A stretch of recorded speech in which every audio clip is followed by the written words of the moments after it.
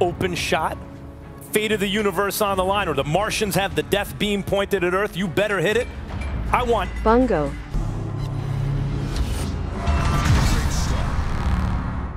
Yeah, we're taking a look at the Bungo again today. This ship is quickly becoming my favorite in the entire game. I'm just having so much fun with this thing.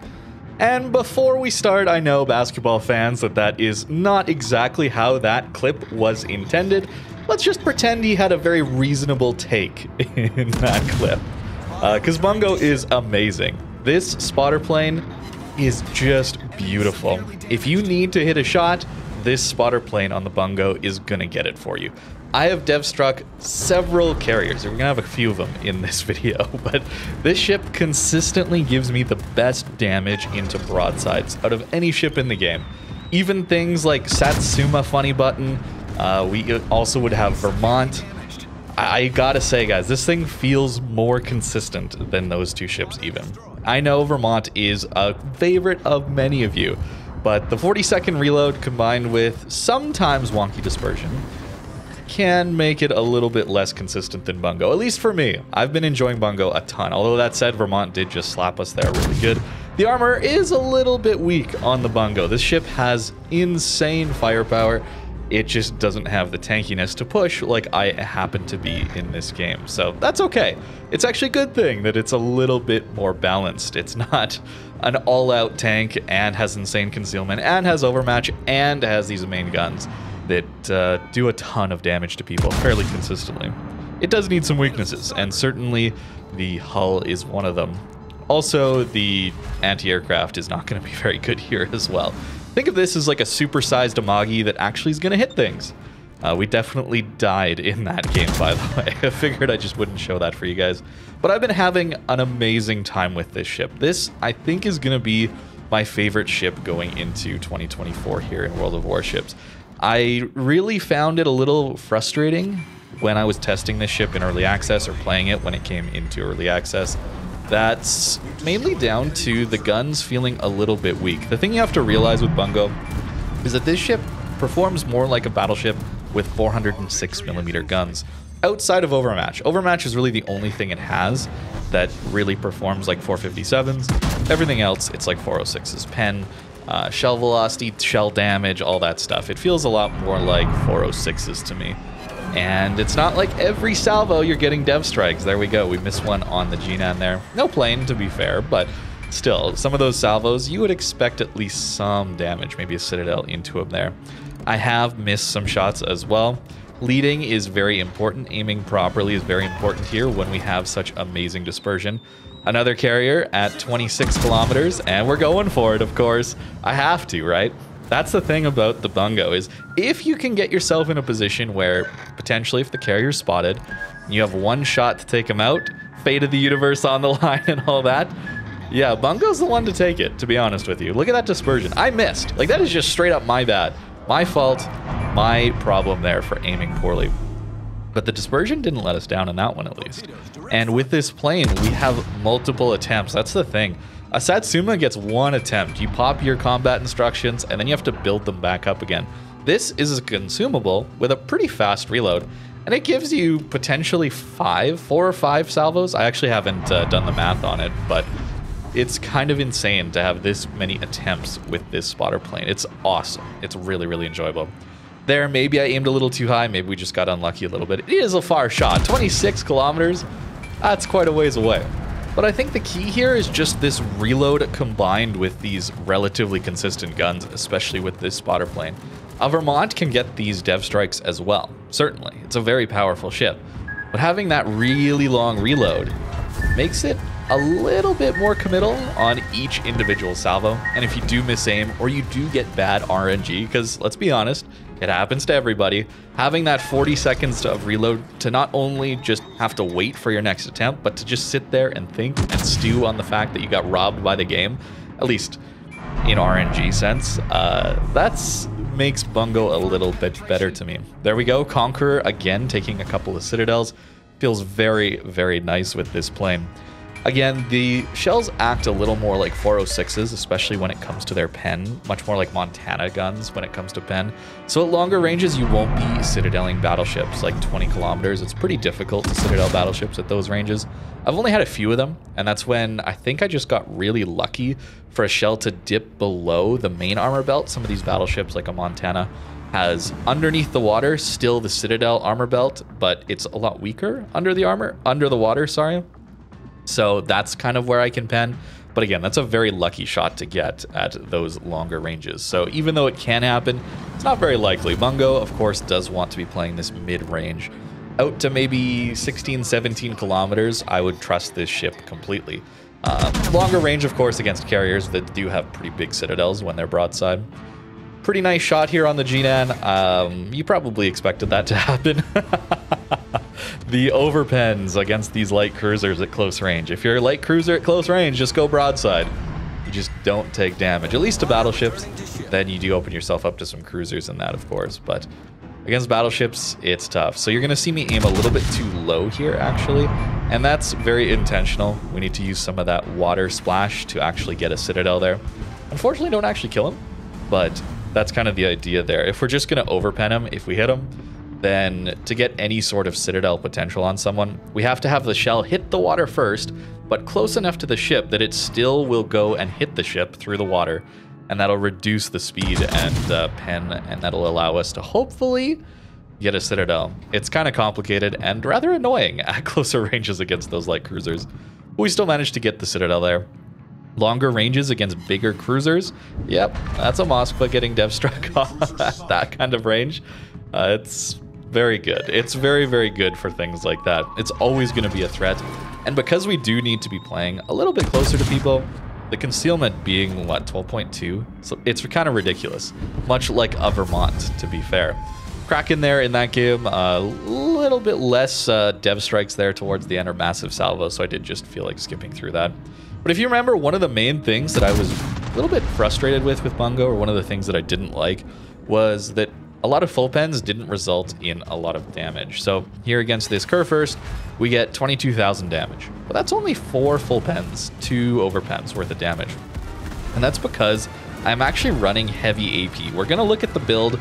I teased that in yesterday's video a little bit, that my build is weird. It's probably bad, but we are using heavy AP, and you might have seen Furious proc as well. So heavy AP, Furious Bungo in this in these videos. It's working pretty well, but you do die fairly quickly with this ship. That said, the armor doesn't make it that tanky anyway, so even if you are taking a tank build, it's going to die relatively quickly anyway. Again, another 4 pens overpen on the Conqueror at range. 18k, those are meaningful salvos. Those feel good to me. It's when I was shooting at things at mid to long range, not getting citadels, and I was getting these like 8k salvos, maybe 10k salvos into these broadsides at those ranges. That was rough. That didn't feel very good. That was one of my gripes with this ship. Broadside cruiser, taking a couple of citadels there, feels pretty nice. Pretty fortunate there with that middle turret. Last salvo there, I thought he might have angled in time, or shells just go low. That said, we do need to aim pretty high these days. You'll notice my aim point here is overall going to be a little higher than I have in the past, just to try and guarantee some more full pens and citadels, especially when people are turning out. If they're turning out, just aim much higher than you think, and that's generally going to be good. The bugs and issues with the aiming system are probably not going to go away, so just aim high. And here, again, aim high on a Brisbane, although our lead wasn't great. It's the other thing, you want to lead a little more than you think as well, just because there's some lag, let's some delay a little bit. And somehow we dev strike him by hitting the stern of his ship there. I know there is a citadel there on a Minotaur hull, but pretty fortunate there to get that dev strike. I was not expecting that. When I was firing that one, I think halfway through the shells or through the air, I said, oh, well, I missed, didn't lead him enough, and yet we still got it. So very lucky in that one, but a lot of these other ones haven't been. They've been very, very consistent feeling. Aegir turning out broadside to us sometimes can be a tricky ship to deal with, although our teammates did manage to get a citadel there, so yeah, we'll take him out, no problem. No citadel, but we do still take him out. That's the important thing here. Even without citadels now with Bungo, I'm feeling like it's going to do good enough damage. I don't feel like I need to get those citadels to actually have a ship that is worth playing, I guess. That was kind of the main gripe, of course. Very lucky on the Kitakami there to get a few shells dispersing out of where I aimed. Again, aim point's not perfect all the time for me. It's something that I do try, but I do mess up sometimes. And of course, we do try and predict people as well. Kitakami is surprisingly maneuverable. Having shot at it a few times now, it's kind of shocking how maneuverable that thing actually is. Sure, it's got a giant citadel and it just dies if you hit it, but at longer ranges, it's actually surprisingly difficult to deal with. Just didn't quite lead that one enough, but still got some decent damage. Again, the full pen's doing decent damage. That's kind of the important thing here to also realize towards the end of this video, that it's not just the citadels that we're relying on here. Although against a midway, we do need to aim towards the stern, at least when he's angled away like that. Otherwise, we hit the angled belt or just the deck armor and do no damage. Broadside Turpits coming in here for the last one of this, last game of this video here. Spotter plane is up, and, well, we're not going to get citadels, but it's 30k still. It's still 30k, right? That's the key here. 4 overpens even in that salvo. Could have been a little bit better. I've had some upwards of 40k salvos into GKs at closer ranges without having any citadels in them.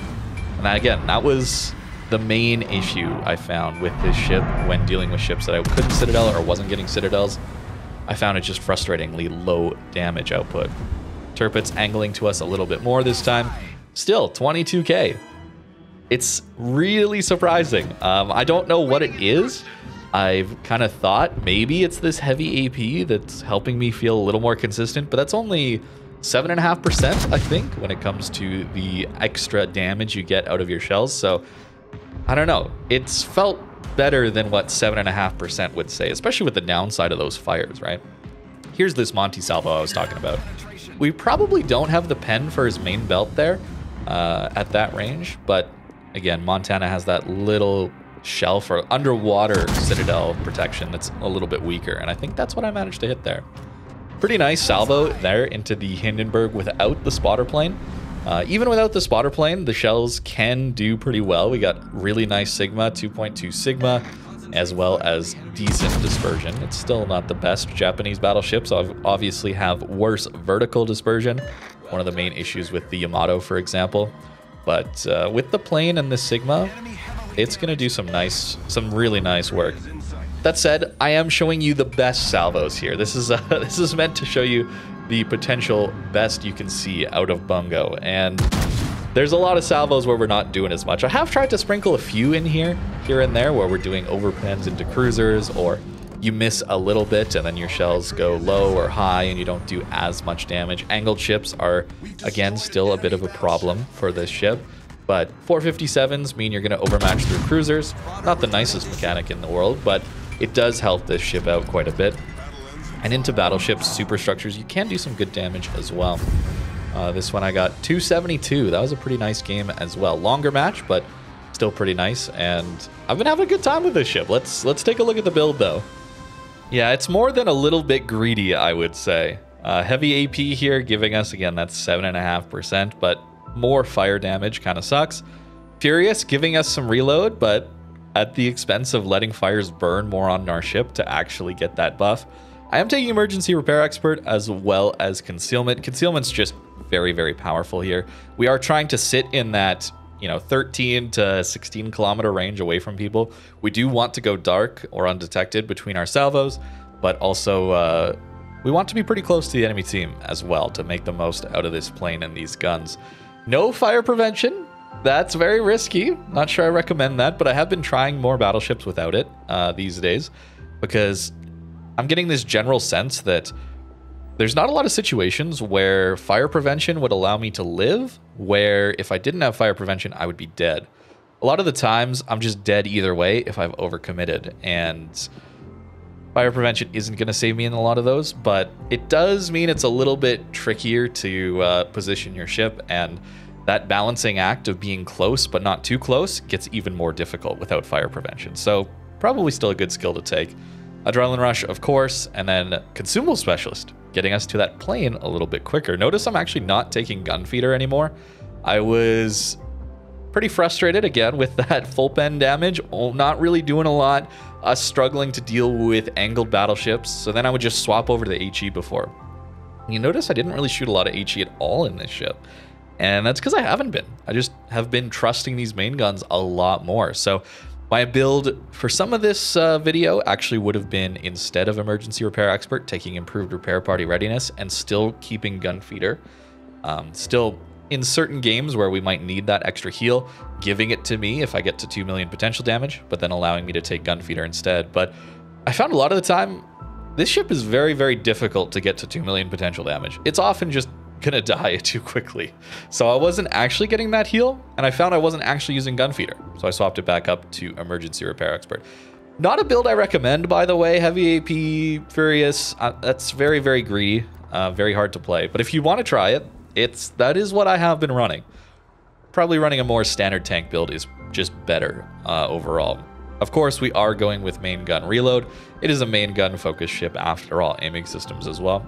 Spotter Aircraft Mod 1 though, giving us 30% extra time on this plane. This plane gimmick is the bread and butter here, of course. So getting up to near 85-second action time and then only 105-second cooldown time. You get 5 of them. That's pretty strong. That's a pretty strong buff to have. So not something you need to charge up like the Satsuma would, and it does recharge relatively quickly as well. And we also get multiple salvos. Before I go, again, the armor. Yeah, 25 on the bow, 32 everywhere else, which is not good armor these days. There's a lot more 32 mil overmatch, just with super ships being in the game, of course, and HE ships, cruisers that will all love to farm you, because that's going to take a lot of damage here as well. The Citadel can be hit, as I have taken some Citadels when I'm broadside, but it's very waterline to below waterline. It's very, very strange. So when I was broadside on to the Thunderer and Vermont earlier in this video, I think that was a lot of just full pen damage. So it's very weird. It's not as unhittable as Vincent, I would say, which also looks to be similar to this, where it's just kind of below water or waterline. I would say this one does take more Citadels, especially in the stern. Most of the time, if people hit me back here, I do find that I eat Citadels more. So if you are shooting at one of these, try and hit under the rear guns instead of midship. For whatever reason, I do feel like that takes a little more Citadels. But it's still hard to Citadel, especially closer ranges. Longer ranges, you might get some more plunging fire. But the armor is not much to write home about. Personally, I do think it should have a more above water Citadel than this, just because it is so powerful. Vincent as well. These very, very stealthy battleships that are more like battle cruisers with their armor, but then they don't take Citadels when they're broadside, making mistakes, caught out. I think that's a little bit too much. So maybe if Wargaming feels like this ship needs a nerf, please don't nerf the plane. Please don't nerf the guns. They're too much fun to use. Nerf the Citadel or something. Same with Vincent. Get that Citadel up there. Allow ships to be good when used well, and punish those ships for mistakes they make. I think that's what I would like to see. But Bungo certainly is a very good battleship. The grind is pretty miserable though, unfortunately. So if you see this video and you want to get it, I do apologize for the grind that you are about to endure. But at least the tier 10 I think is worth it. And it's my favorite ship. I think it's my favorite ship. We'll see if that continues into 2024. But for right now, this is kind of my go-to battleship right now, and the one I tend to have the most fun in. So thank you very much for watching. I hope you guys enjoyed, and have a great rest of your day.